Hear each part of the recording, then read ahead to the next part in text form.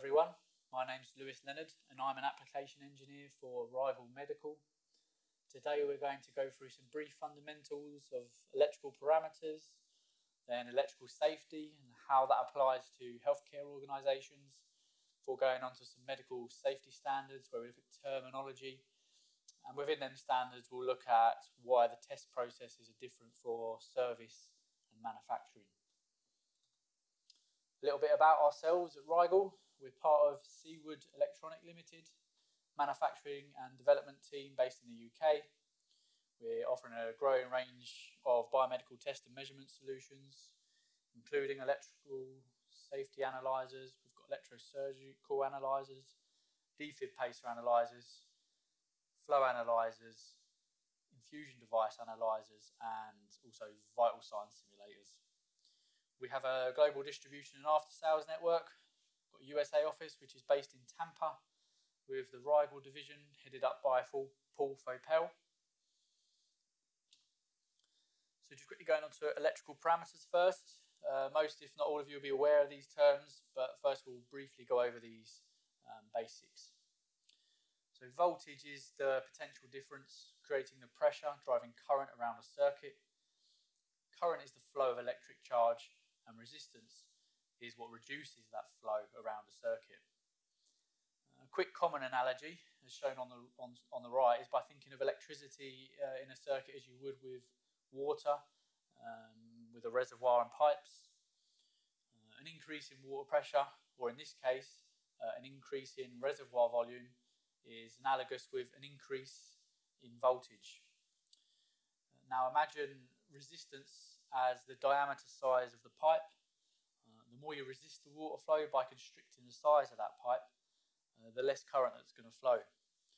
And this relates to electricity. You increase resistance, you reduce the current flow. A few more important terms to understand in regards to electrical safety. Capacitance is the storage of electrical energy. AC currents will flow and DC currents will not flow. You've got ground or earth. The terms depend on the region really. So there's 0 volts, it's effectively an electron reservoir. We'll come on to this in the next few slides. We've also got frequency, which is measured most commonly in hertz. This is basically the number of cycles per second in an AC circuit. In electrical safety, this is important as mains frequency closely matches that of electrical impulses in the body, such as muscles, nerves, and the heart. And when I talk about mains frequency, 60 or 50 hertz is what's accepted worldwide. Also, we noticed we highlighted AC voltages, which are charged, stored, and discharged. That's highlighted because of the way capacitance flows in devices, and we'll look at that in the next few slides as well. So electrocution, depending on the severity of electrocution, can lead to loss of muscle control, severe burns and death. These levels of severity depend on several factors. The level of current is highly applicable, but also where the shock occurs, and even the body type need to be considered. So the rate of death from electrocution in the UK has been reducing year on year thanks to improved safety testing standards. Employers all over the world have a legal and moral duty of care to protect not just employees, but also the general public. This especially applies to healthcare organisations, where you've got patients and visitors involved. Patients is something we really like to focus on in electrical safety for these types of environments, which we'll come on to. When we talk about general electrical safety, you talk about means of user protection, but in healthcare organisations, you come into all different types of protection of individuals. So healthcare environments and electrical safety. Well, electrical safety in all industries and environments is important. However, in healthcare environments, it takes on even more of a hazard. Firstly, there is a substantial risk in healthcare environments due to direct patient contact with medical electrical equipment. You've got electrical patient beds, you've got ECG connections, pacemakers, and this equipment could potentially be in contact permanently to the patient, from when a patient arrives, even until the time they leave. Unfortunately, the human body is an excellent conductor. There is a thin skin barrier which provides some resistance to electrical current. However, the human body is primarily composed of water, which gives it its conductance. It's also composed of ions and minerals, also conductive. Another thing to note is that patients are often in poor health, which increases the risk of death by electrocution. They may also be anaesthetised or unconscious, which would make them unaware of an electric shock occurring. So they could receive a sustained, relatively low current shock, but that could still be potentially lethal. So in normal circumstances, a person can either let go, they're aware of it, they can feel it, or even if it is above the let go current threshold, they'll at least be able to notify someone of it occurring, or someone may be more aware of it occurring. A crucial factor in healthcare environments when considering electrical safety is applied parts. We look at this quite a lot in medical safety. So patient connections can be placed in close proximity to the heart or the myocardial tissue. And the cardiac muscles are very sensitive to tiny currents because the heart, as well as all muscles in the body, are controlled by very small electrical signals. Now with the heart, the signals begin in the SA node. There's a delay in the signal and then it's sent to the AV node before it's then passed on to the ventricles. Now the timing is crucial for this in the QRS complex, as it's known. So any electrical signals can affect the timing, and that throws the heart off. It confuses the heart. The heart begins to quiver randomly. And this is what we call ventricular fibrillation. Now, as you can imagine, very low levels of electrical shock can induce this. This is known as microshock, which we'll come on to shortly. Firstly, actually, we're going to have a look at macroshock. So this is where an electrical current passes through the body when contact is made between skin and an electrical source. Now, it's non-invasive, and the contact source is not in close proximity with the heart. In most cases, it's not. So this table is from a study that shows the physiological effects of electric shock by varying the current levels. Most importantly, if we're looking at the table, ventricular fibrillation induction occurs at around 100 milliamps at 60 hertz. So we're talking about commercial frequencies of 60 or 50 hertz.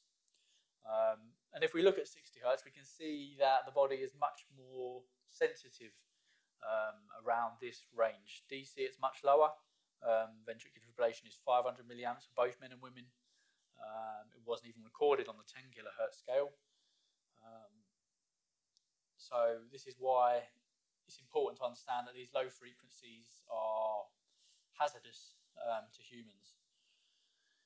So the reason for this really is that as frequency increases, electrical current penetrates the tissue less and less. So at high frequencies, energy is dissipated in the form of tissue burning rather than propagating through the body to the cardiac muscles. Anyone that understands about diathermies or biomeds, probably listening, this is why diathermies do not induce electrical shock, because they have very high frequency outputs. So also another factor actually to consider with electric shock and frequency is that nerves and cells in the body are more responsive to commercial frequencies, not just the way they propagate, but also the way they respond to these frequencies, which makes the currents more hazardous. So we're going to come on to microshock. So in medical environments, we need to consider this more. We need to remember is that thin skin barrier and fatty tissue have a relatively high resistance to electricity. And this can sometimes protect an individual from electric shock, because what the high resistance does is it dissipates energy into temperature and coagulation, much like in electrosurgery. And this is what provides the basic protection to electrocution from macroshock. So nerves and blood cells, however, within the body, as I spoke about before, have relatively low resistance, which conducts current easily through to the heart. Now, if you think about intracardiac connections, and we've got at the bottom here, pacemakers and saline catheters, these are in close proximity to the heart, which means that low currents can really easily induce cardiac arrest.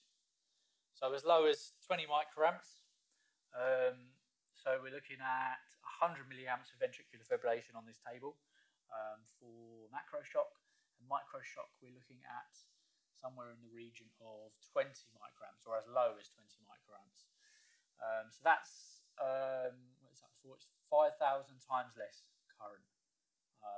So that's the difference you're talking about with in terms of the difference between levels of current. 100 microamps is 1,000 times less than 100 milliamps. And we're going even less than 100 microamps. Okay, I've spoken about some of these factors already, but here is a graph showing the frequency response of the body to electric shock. You can see as frequencies exceed 100 Hertz, the body becomes less stimulated exponentially. There is also the total impedance of the body here, which these are reflected in the electrical safety standards for the body model of the measuring devices. So you'll see why the impedance of the body is important. I'll talk about resistance and impedance. They're fairly similar terms, but impedance is related also to the reactance to frequency, which is why a measuring device isn't just a resistor. So here it is. We're talking about the body model. In IEC 60601, the measuring device circuit of an electrical safety tester is designed to simulate the impedance, or shall we say the electrical characteristics of the human body. So we've got the electrical characteristics, the frequency characteristics, with the relative magnitude. So what are the measures to increase safety? Well, earth connections, first, touchable conductive metallic parts. They provide an alternative path to current to flow rather than through a person, due to earth connections having very low resistances, which means that any hazardous currents will we sometimes say that the current will just flow through the earth path entirely, but that's not entirely correct. Most, if not almost all of the current will flow down the earth path, because it's, think about a divider circuit, the resistance of a body is high, the resistance of an earth bond is very low. So that means most of the current will flow through that. I'll come on to this a bit more in a bit. So we've got insulation. This is basic, which provides dielectric strength. Which is the insulating material's ability to withstand the required voltage without breaking down. You've also got some supplementary insulation. This is an added layer to protect against electrocution. It's found in class 2 devices. It's also known as double insulation. We've also got current breakers. So these detect excess current and switch off to prevent any circuit overloads. You've got fuses. Most people know what these do. These provide burnout after a certain current levels are exceeded. They provide some sort of overcurrent protection. And then we've got electrical safety testing. Now, these are performed to ensure that an electrical device is functioning safely and will continue to protect individuals in case of any adverse events or failure conditions. So why do we need safety testing? Okay, it's to test for breakdown or damage, to confirm the medical equipment is electrically safe to use in a healthcare environment. We've We've gone over the risks associated with microshock and macroshock. So you've got safety testing, which ensures protection against these risks. You've got legal liability. I spoke a lot about why healthcare environments are particularly hazardous. Well, legal liability is important in regards to protecting patients, staff and visitors. Just one serious legal case can have a significant effect on a hospital's reputation. So you've got safety testing is required at various stages of every product's life cycle. First, when new equipment is acquired, when it's put into acceptance, and then also during regular intervals. These are known as PMs or PPMs, planned preventative maintenance. To any biomeds, you'll understand that. And finally, any post-repair before putting back into circulation. So what tests are involved in medical electrical safety? So the first one I want to really look at is earth bonding. These tests are included in all types of electrical class 1 device testing. Not just medical, this is general electrical safety. This is all class 1 devices go through some sort of earth bond test. So the protective earth provides current path in case of any leakage and fault currents. If we take a look at the circuit, the protective earth or PE is connected to the enclosure. Any leakage currents will flow down this path rather than through an individual in contact with the enclosure. Some current may flow through a person, but there is such a substantial difference in the resistance I've spoken about before that leakage would predominantly flow down the earth. And I'm repeating myself a little bit there. So following that, we know that low resistance values are ideal. Lower the better. So what this test basically does is measures the total resistance between the enclosure and PE, the protective earth, and this ensures that resistance values are low. The limits vary from standard to standard. And this is what gives quite a primary form of protection for class 1 devices. You've got to remember that the enclosure is not insulated, it's not double insulated like class 2. So that's important. Another thing as well, we're looking at the bottom, we've got fault currents which might trip the fuse. That's another important factor. So what that does is then the circuit is switched off in case any hazards occur. So earth bonding provides that sort of protection. We've got insulation tests. Now this isn't a mandatory part of testing in the universally accepted standards. Live neutral at the power supply of the device is shorted and equipment doesn't power up. 500 volt DC is then applied across the power supply to the enclosure. So we're looking here to measure a high resistance. The higher the resistance, the better, because this ensures that there is a great deal of isolation between the mains input and the casing. So leakage testing and leakage current. There's a lot of different types of current, so there's a lot to talk about. Well, firstly, leakage current is any current that is non-functional, as stated in IEC 60601.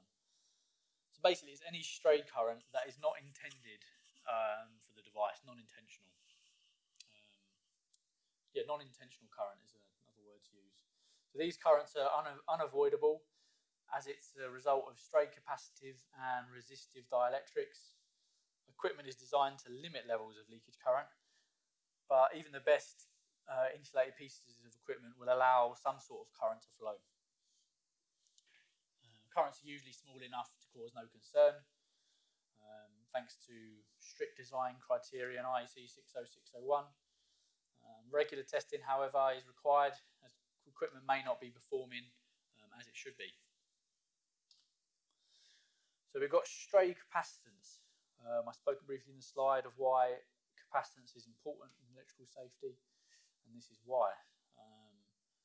It shows how current flows to the enclosure. So why do we have capacitance? Why is it unavoidable? Well, two conductive surfaces you've got there with different electric potentials. So you're talking about the enclosure, will have a different electrical potential to parts within the device. And then you've got insulators in between, which could even just be air. These will all act as a capacitor in some form. So there'll always be some sort of current flow between components in the enclosures. This is why stray capacitance is quite a significant consideration for PCB design, because of all the components in close proximity. The same thing here. But with here, you know, also we've got, if we look over to the right, we've got applied parts, and we know about the effects of microshock. So here you've got a significant degree of isolation from the power supply, the mains power supply. So this is basically incorporated in the device to help prevent patient electric shock, usually by means of electro-optical isolators, known as opto-isolators. Oops, sorry, I've gone down a bit there.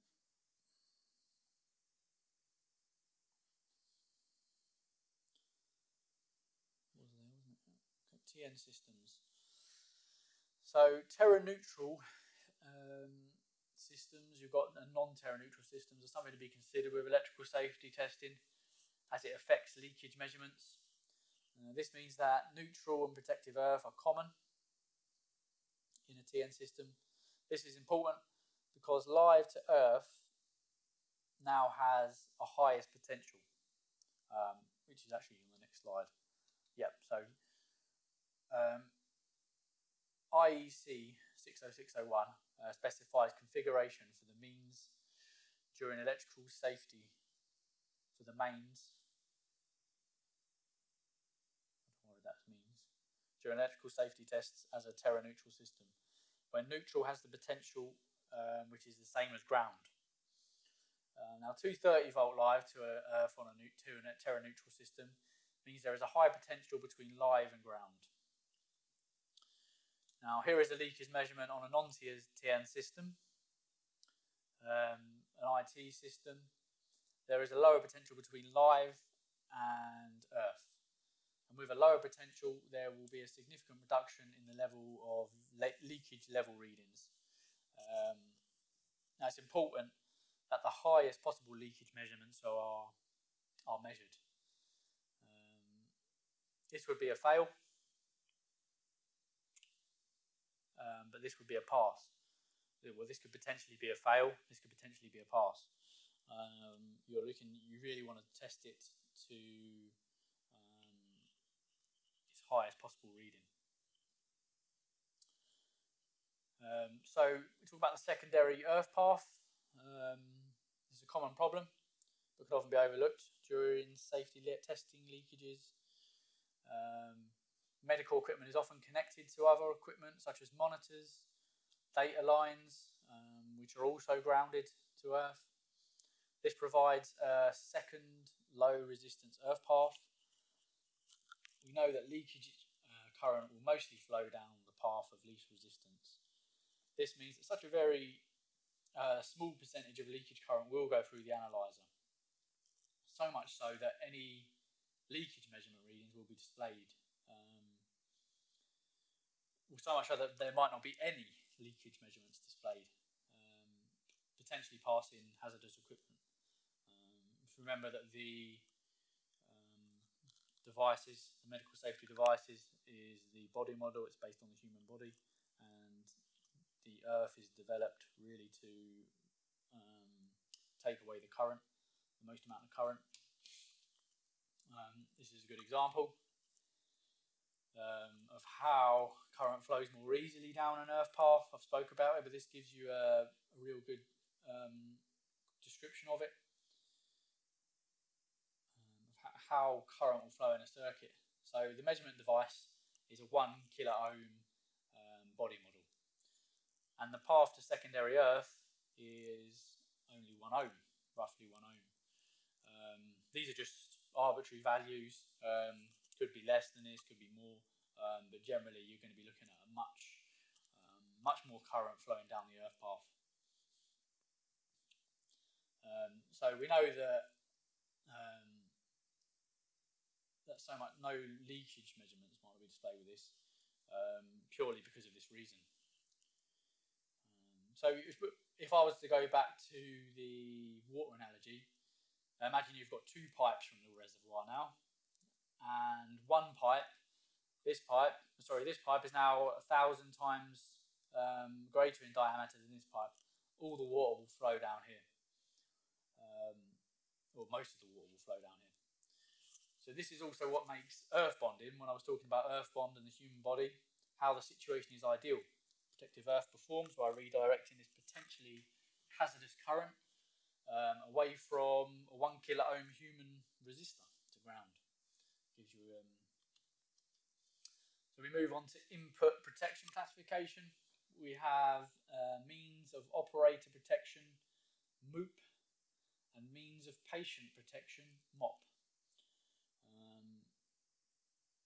In means of operator protection, we have Class 1 and Class 2 classification. Class 1 medical equipment relies on the protective earth, and Class 2 relies on supplementary insulation. This is also known as double insulation, which is actually what this symbol represents. Gives you a good graphical example. So we've also got output protection classification. So means of patient protection, there are different applied parts classifications depending on the type of patient contact. Type B applied parts are non-invasive. They're typically non-conductive and earth referenced. A good example is a hospital bed. Type BF is also non-invasive but designed to have direct conductive current with the patient, such as defibrillator panels and SpO2 probes. Now, type CF is the most stringent classification. Connections close to the cardiac muscles, such as ECG leads and infusion devices. If we think about microshock, with extremely low levels of current that can induce cardiac arrest, that's why it's so stringent. So basically, to summarise, B has little or no electrical contact. BF has electrical contact. This is how I think of it, and CF has electrical contact close to the heart.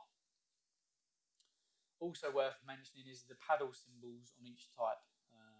Over here, you've got these paddles to the left and right of the symbols. These symbols mean the applied parts are defibrillator proof. So those are that goes through all the 6 symbols that you can have for patient protection. So we've also got medical device labels. Medical devices will have these to indicate which class and applied part classification. Makes it much easier when you're doing safety tests. The one on the left has the CF classification, which is also defibrillator proof. We've got the equipotential symbol here. This signifies that it's a Class 1 device. And we've got the image on the right. So the box in the box is the double insulation. And above, we've got the symbol that shows us BF for applied parts. Sometimes you'll have 2 types of applied part classification, such as on defibrillators, which will have multiple types of applied parts. E.g., you've got SpO2 probes, ECG leads, and paddles. But anyway, the classification will be stated by the applied part connection interface. If you ever look down the side of a defibrillator, you'll see that it has all the different applied part classifications. Same with patient monitors. You'll have a whole list of what classifications they are if you look at them. So medical devices and safety testing. So firstly, what standard do we use? We've got the visual tests, checking the connections, see if anything's damaged. We've got Class 1 or Class 2 classification, Class 3 as well. There's connections, exposed metalwork, applied parts, also what type of classification. Then we've got standards and codes. Well, firstly, what is the difference between a code and a standard? A standard is a document containing technical definitions, procedures, guidance for manufacturers, installers and equipment users. It contains mandatory requirements, but compliance can be voluntary. A code is a document that's been enacted into law by local, regional or national authorities having jurisdiction there, so that an engineer or contractor is actually legally obliged to comply by law. It contains mandatory requirements. So adhering to standards is best practice, and it's also integral for good quality management systems. This table is important when understanding medical safety testing standards. The IEC 60601 is an internationally recognised type test standard and has historically been used in biomedical departments. What you've got to remember is IEC 60601 was developed for manufacturers during design and post-assembly testing. It's a rigorous testing process. It can be destructive in recurrent testing. That's why we try to push for 62353. And 62353 has been developed as an alternative to 60601 for biomeds or service engineers who want to carry out recurrent and after repair testing, as well as acceptance testing. So 62353 is effectively a user testing standard for when products are in service. The codes in the second and third column, these are the nationalised codes for electrical safety, which people have to follow. If we look at each row there, the equivalent tests IEC 601 are displayed. So with the national codes, they differ, but you'll find that the codes are often derived from their testing procedures. So they use testing procedures that are found in IEC 60601, and quite often you'll find it referenced. That's the case for AS NZ 3551. You'll find that it's been referenced. Now, if we look at the tests for IEC 62353, however, the method of testing is different. So really I'm going to focus primarily on the two international recognised standards and how these tests vary. But I'll also go over some of NFPA 99 and the other codes, and we'll also have a look at 61010. So we've got IEC 60601. I'll talk about this first, and then how 62353 compares and why we should be implementing it into service. So it's a mandatory design and test type standard for electrical, mechanical safety and compliance of medical electrical equipment. It ensures patient safety. Remember our MOPPs. We've got user safety, which is our MOOPs, and just general safety in the environment. It was first published in 1977, but we're a few revisions in now, and these revisions take place quite regularly. There's also been a couple of additions since 1977. So we've got fault conditions in IEC 60601. We've got open earth, reverse main supply. We talk about neutral open, apply in mains to applied parts, and mains on signal input or output. Always first we've got the earth bond test, and then we've got leakage tests with no fault conditions, and then we look at ones with single fault conditions. Earth leakage, which measures current down the earth path. We've got enclosure leakage, which measures leakage current of the device enclosure. And we've got a patient AC and DC leakage, the leakage between applied parts and earth. We've got patient auxiliary, which is the leakage between applied parts, and patient F-type, whereby mains is applied to applied parts. So this is only from class 1 equipment, an earth bond test. Class 2 doesn't have an earth, so its form of protection is the double enclosure. There's two different limits, one excluding the power cord. So for example, detachable cords. You've got 200 milliohms, which include a power cord, so equipment with fixed power cords. The resistance is measured between equipment under test, earth, and exposed conductive parts of the enclosure. Got earth leakage. This is the leakage current flowing down the earth wire in the mains lead. The body model measurement circuit is included at the bottom, just where it's highlighted in blue. Actually, anything that's highlighted in blue is the circuit of the analyzer or the safety tester. So what earth leakage is doing is looking at how much non-functional current is flowing down the earth path from the device. It's class 1 only with type B, BF and CF. Fault conditions include normal supply with open neutral, reverse supply, supply of neutral reversed. We've got reverse supply with neutral open. The limits according to the third edition are 5 milliamp and 10 milliamp, and that reflects the study where we were looking at before of the effects of electric shock, macro shock. So if we go back to those limits, you'll find that the 5 and 10 milliamps fall between the I think they fall between the threshold of perception and the ability to voluntarily let go. Then we talk about enclosure leakage, which is the leakage current flowing from the enclosure of the equipment to earth ground. It's class 1, class 2, B, BF, CF. We've got the same fault conditions apart from the normal supply open earth and reverse supply open earth. And for the limits, we've got 0.1 milliamps and 0.5 milliamps. Then we talk about patient leakage test. So this is a leakage flowing from any applied part to earth ground, class 1 and class 2, B, BF, CF. Normal supply, and again, just the single fault conditions found in class 1. AC and DC current readings are taken. Then we talk about B and BF connections, which are tested by shorting all the patient leads together on patient leakage test. CF patient connections are measured separately. The limits as well we're looking at is because CF patient connections have higher degrees of classification. So there's obviously very different levels of limits, which again correlate to the effects of microshock to patients. So this is why B or BF have higher leakage limits due to CF applied parts having that direct cardiac application.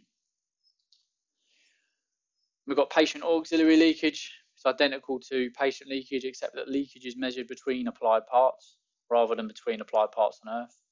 Same single fault conditions again. So each individual patient connection is tested to all other patient connections combined. As you can imagine, this is quite a long duration of set of tests when you consider all the fault conditions. I'll talk about this when we talk about 62353 and how it's time saving. So we've got patient F-type leakage. This applies to 110%. It applies 110% of an isolated mains voltage to applied parts. It's class 1 and 2 BF and CF only. And there's a current limiting resistor to 5 milliamps for safety reasons. And that's an RMS reading, taking an average reading.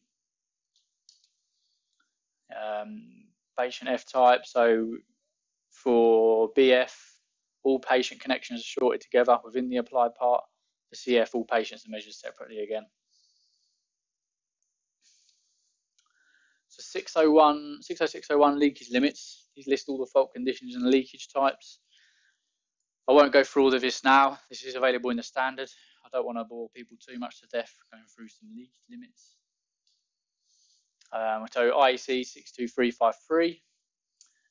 So this is our recurrent test and test after repair of medical electrical equipment standard. It was published in May 2007. Revision 2 was published in October 2014. Again, it has many revisions. It's well accepted and used in most of Europe by leading manufacturers and hospitals. It provides a quick and uncompromised test on the electrical safety of a medical device. It's part of a planned preventative maintenance procedure, a PPM or PM, as well as post-repair and acceptance tests. So what's involved in a PM or PPM? And what's a sequence of testing? So the objective first is to prevent or find potential faults. With medical equipment, it's often used in high stress, high workload environments. So these regular testing periods are very important. Firstly, a visual inspection. Check the mains lead, any cracks in the device. With most medical devices, you're thinking as well about hygiene. That's why cracking can be important, not only for protection from the enclosure, but also for pure hygiene reasons. You don't want any fluids entering those cracks is very hard to clean. It's very unhygienic. Then also you've got your safety tests. You've got earth bond, leakage and insulation. Then there's also testing the performance of the device. So if we think about a defibrillator analyzer, we might be measuring the charge time, the defib output, and also the pacer outputs. This is just to ensure everything is well within specification. And then we've got reporting and analysis, which leads to prevention of problems further down the line, which you might find. So visual testing 62353, check the housing, which includes decontamination. We've got electrical connections, so your power supply, applied parts, etc. We ensure that it has the correct fuse for its rating. We check safety markings and labelling. We check the integrity of mechanical parts. It's general common sense which is involved in this test. Many biomeds and service engineers will pick this up as they're going along, and this will come with experience. There's one thing important to note is that 70% of all faults are detected during a visual inspection. So certainly a test that should never be overlooked. And we've got earth-bond currents. Okay, so the big difference between 62353 and 60601 is the level of current. We've got 25 amp into 60601, which is potentially destructive to cabling. We've got much lower current in 62353. So in regards to our safety analyzers, our 288 and 62353, they use the 200 milliamp current circuit. This was important to us to make these testers portable and battery operated. But we also have a high current ZAP circuit incorporated into our devices to cover us for IEC 60601. It gives us a high current peak. Okay, earth bond parameters, at least 200 milliamp AC and DC into 500 milliohm. We've got reverse polarity for DC, for instance, minus 200 milliamp. It's maximum limited to 24 volt open circuit. The test limit for 62353 is 300 milliohm, and a maximum test current of 1 amp is suggested.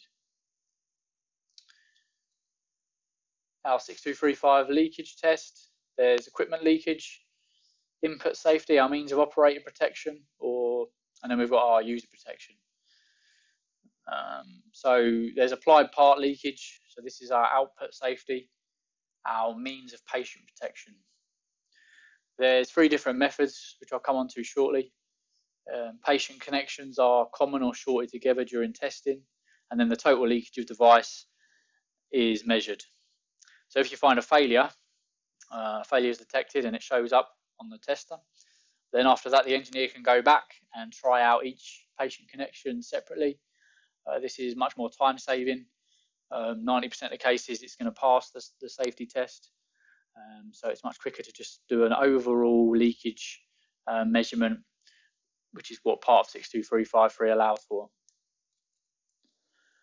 So our means of operator protection is equipment leakage testing. It's the total sum of leakage deriving from the incoming mains to earth via the APs and enclosure with an open earth single fault condition.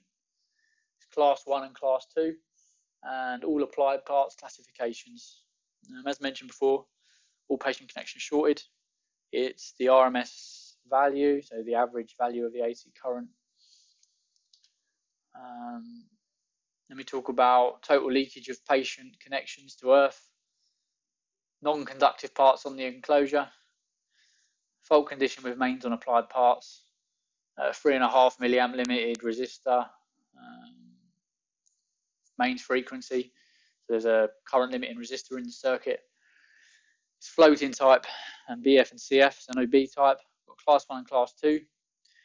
Patient connections are grouped together by their single function, and excluded APs left floating. So we have 3 different methods for 62353. This is to overcome in-service problems, such as devices on non-terra neutral systems and the permanent secondary earth path. So it's important to understand that whilst it's ideal to test equipment in laboratory conditions, we understand that this isn't always the case. So, there's many movable or fixed devices in hospitals, such as ultrasounds, machines, MRI scanners. So we know that the laboratory settings can't always be provided. So this table basically shows us how can we carry out leakage tests under specific conditions. So if we look at here, we've got the process, choose the right method, and so if we select yes for both options, we go to direct method. In most cases, this will happen. We want to pick direct method because it's the most accurate. So if you come across devices, you really want to be testing to direct if you can. The other methods give you alternatives if it's not possible. So the direct method is actually the direct equivalent of leakage tests in IEC 60601. And if you go find this, flow chart from the 6235 standard, you'll find that there's 60601 tests that come out of this part here. If you select yes and yes, you can then actually do 60601 leakage test as well. So I'll just talk about the 62353 leakage methods. The direct one is the true leakage to earth. It measures AC and DC leakage current. It's the highest accuracy, so it should be prioritized. Things to take in consideration: ground interruption, secondary earth path and terra neutral systems. Also note there's a 1 kilo ohm body model measuring device within the safety tester. And then we've got differential method. So differential measurements, they look at the difference in current between the live and neutral conductors. We look at here, current travels in opposite directions. As the current passes through the live wire in one direction, the current in the neutral wire travels in the opposite direction. Now with this, the current in the live wire carries both the functional current, so the actual draw of the current, but also the non-functional current, the leakage current. Whilst the current in the neutral wire only carries the functional current. So measurements then are worked out, and it's shown here, I phase minus neutral by this is how they calculate the leakage. So the problem with this, though, is that it's relatively inaccurate. These are considerations, especially if the device is drawing a lot of current, the leakage will be much harder to pick up. And the principle of the differential leakage measurement is also based on induction, so it's quite susceptible to external magnetic fields. We've got alternative method, so it's similar to an insulation test or a dielectric strength test, where live neutral are shorted together. It's current limited, isolated main potential frequency. So a TN system or secondary earth paths are not applicable. We have to consider that there's a current limiting resistor up to 3.5 milliamp. Measured leakage current is also scaled up, so the applied voltage is lower. This also means it's safer for testing if a suspected hazardous fault is present. It's only directly comparable with IEC 60601 open neutral. So here's our leakage limits from 62353. Won't go through these either. These are also available in the standard. I will provide this presentation. It will be available to you guys if you wish to have a copy, so you'll be able to take these limits. So why was 62353 introduced? Also, why is it beneficial? Why would you want to use 62353 over 60601? Well, 62353 was developed for its user testing, its routine testing. If we think about a product life cycle, at the start of a product's life cycle during the design and type testing standard, IEC 60601 is the standard to use. The tests can be destructive, can potentially damage the equipment. So if we think about type testing in the car industry, you do a type test on a car, test it to its maximum safety. But then you've got routine testing, MOTs, you wouldn't be doing the same sort of destructive tests as you would in your type testing. And that's where 62353 comes in. So it's important for a sort of post-manufacturer, once it's out of the manufacturing phase and into recurrent testing. It overcomes a couple of other issues as well, which as well is, you talk about the different methods of testing, which overcome those inabilities to reproduce laboratory testing conditions, as they're not very realistic.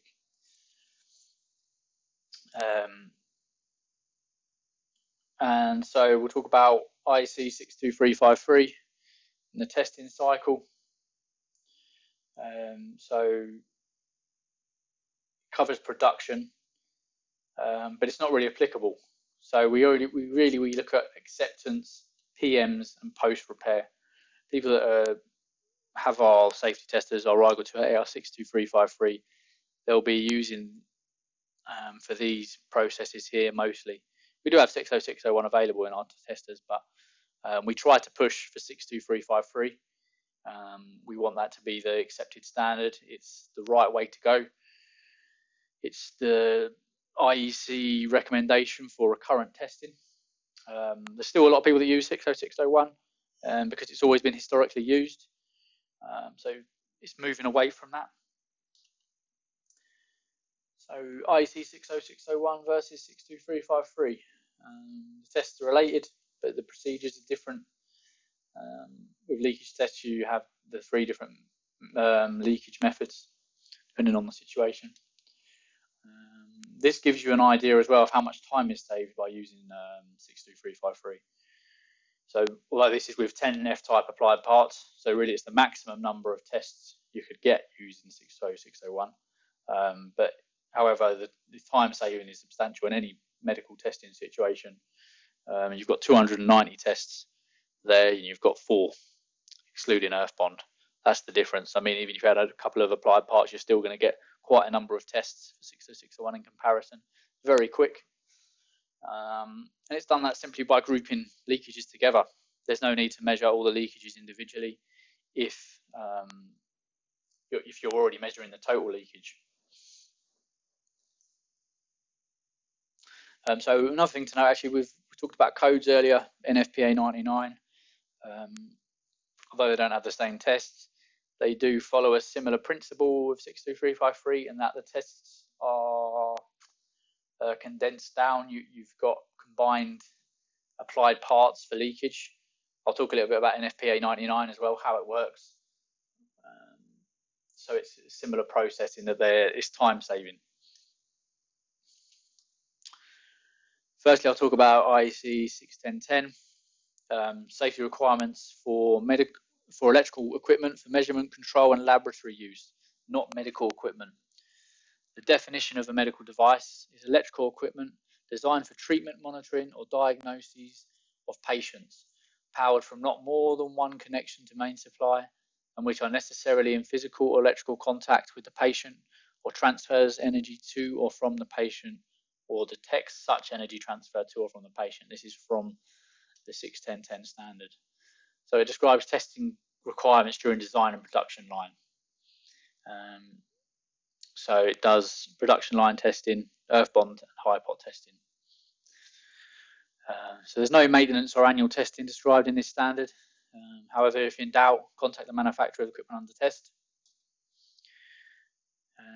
So leakage measurements are only required if the measured touch voltage is greater than 33 volts. However, touch current is ultimate safety indicator.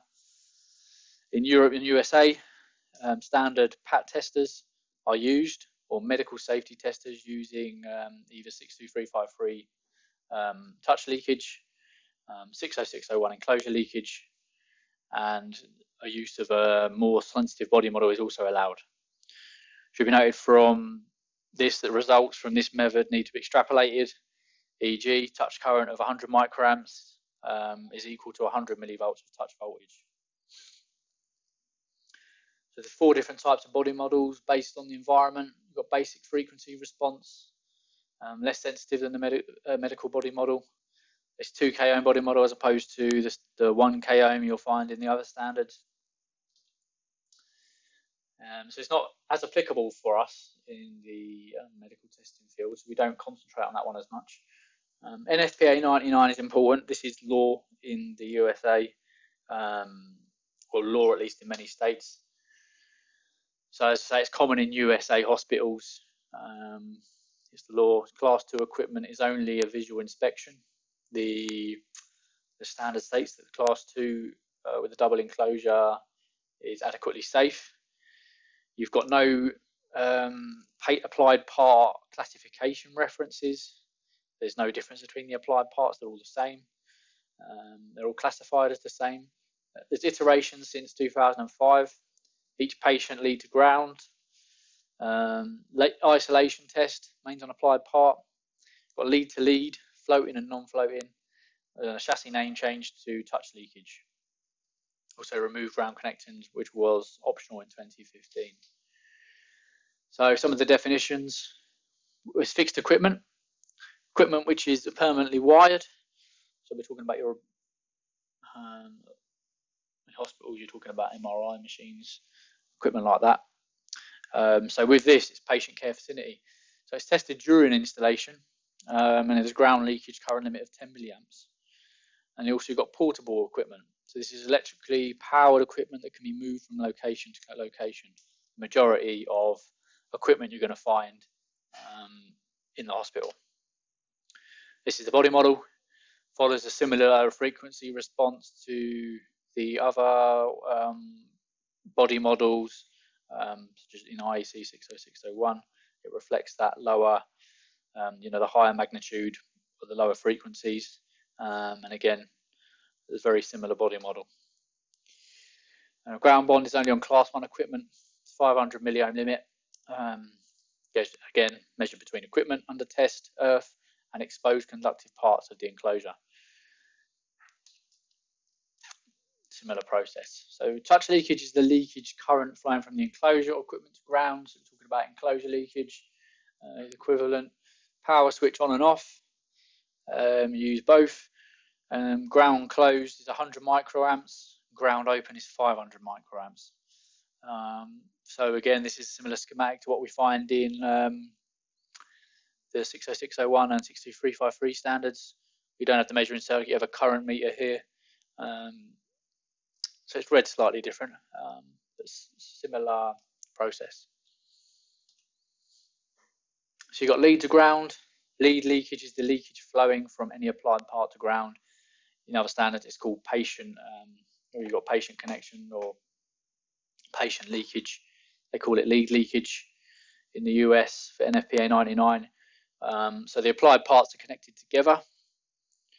Again, this is time saving. Power switch on and off, you've got ground closed 100 microamps and ground open 500 microamps again. And again, here's the limits. As I say, I'll provide these tables to anyone who's interested.